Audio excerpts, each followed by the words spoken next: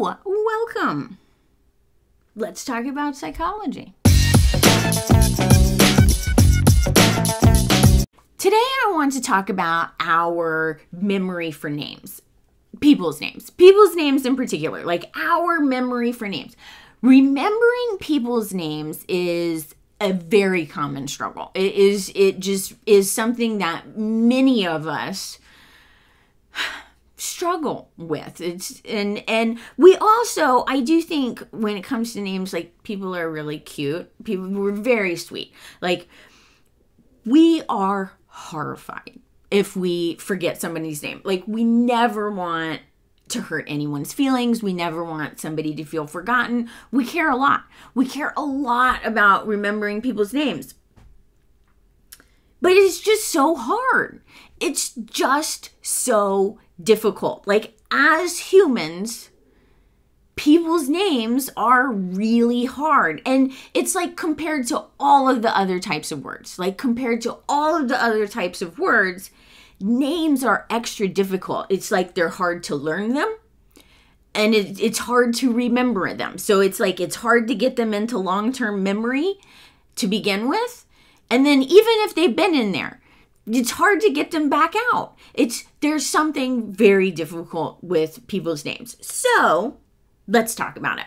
So what's going on? Why are names so hard?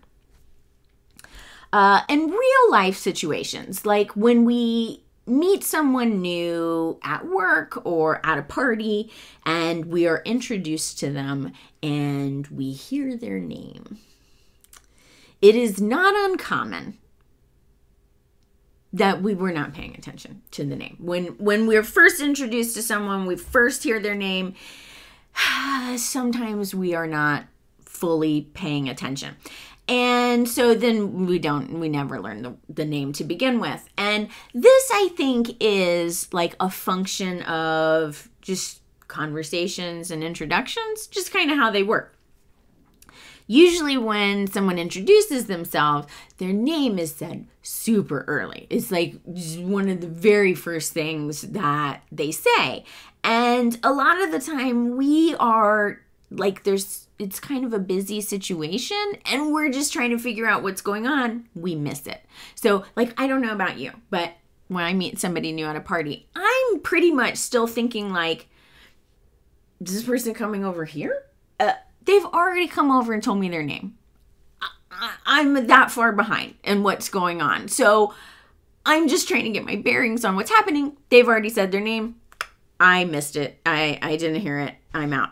And then I do also feel like in conversations as well that like, okay, so they say their name early on in the conversation and then like never again. It never comes up again. And so there's no second chances. There's simply no second chances to learn. So if we miss their name at the beginning, a lot of times it's just, that's it. We didn't learn it. Then when we go back to try to remember it, it's not there. Never was there. Never made it into long-term memory in the first place. So like in real life situations when we're introduced to people, sometimes we may not be paying attention. That's why it makes it hard to learn people's names. But even beyond that, even under like the most ideal circumstances, like when we are really, really trying, names are still super hard. So like, I don't know, did you have to learn a lot of names in like history class? I had to learn all of the US presidents. Brutal. That is brutal. So hard, right? So hard, in fact. We had to have a song. There's no other way to do it. There's no other way to learn all of those names. For most of us, we have to have a song.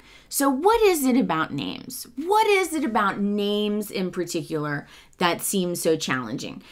To me, it looks like one important factor, one big important thing that goes on with names is really that names usually have almost no meaning, little to no meaning.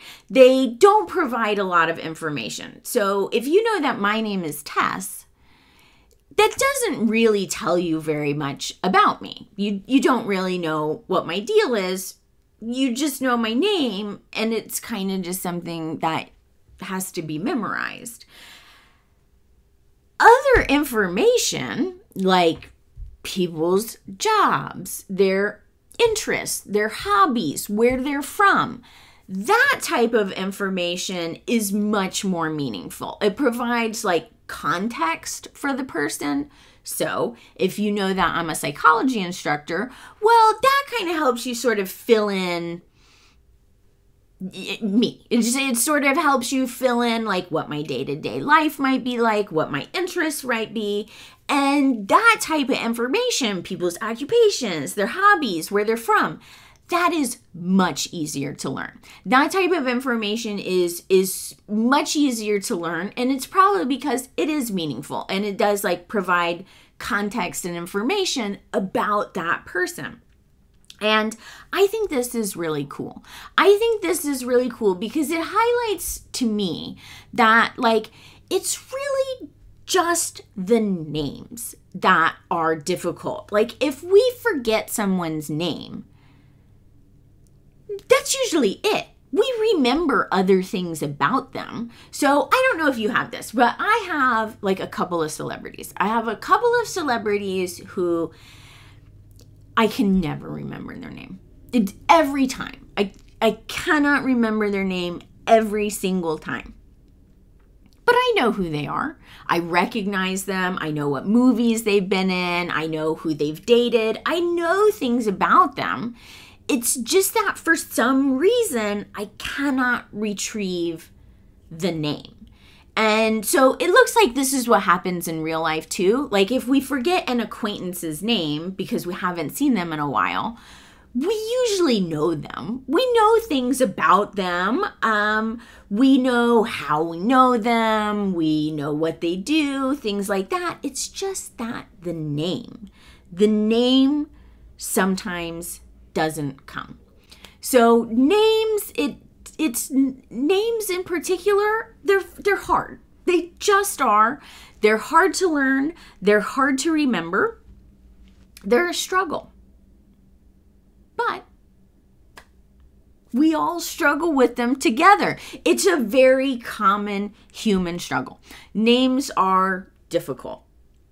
So I guess that's really, well, all that I have. I just want to come in and talk about our memory for names, our struggles with names, and that's all. Thank you for watching. Thank you for listening. Please leave any questions or comments that you have. Love to hear from you.